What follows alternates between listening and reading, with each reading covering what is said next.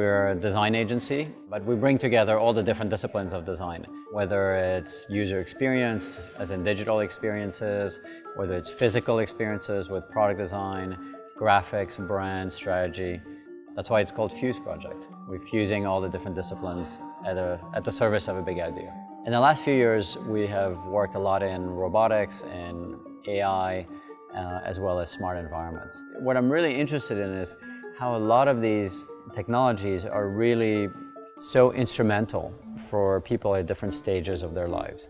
Whether it's the aging, whether it's babies, people with different health needs. I think a lot of what we work on today is a sign that technology is becoming more important, but not just for general use and entertainment, more important to really our fundamental needs. Here is a functioning unit of our security robot named Cobalt. We build these robots for indoor security. After hours, on weekends, on holidays, this robot navigates around your office space, builds models of what is normal, and then looks for anomalies. And anytime it detects one of those anomalies, it actually pulls a human being into the robot through the screen and has a two-way audio-video conversation. Yves and Fuseproject have a history of doing office furniture.